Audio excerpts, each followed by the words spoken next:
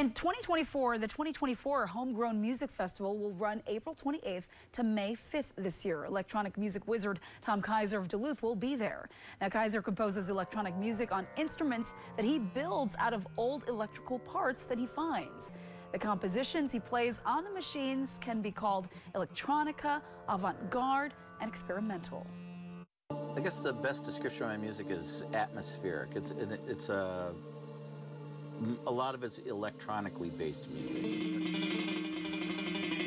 How very cool. Well, Kaiser's Homegrown show will be Friday, May 3rd at RT Quinlan's in Duluth.